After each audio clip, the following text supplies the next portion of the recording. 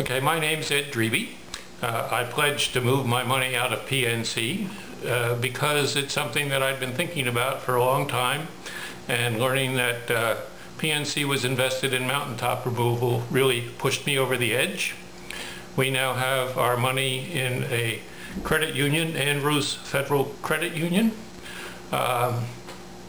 We learned that the local banks weren't as local or as responsible as we thought, and when we took us a while to find a credit union with open enrollment, but now that we found it, we're very happy.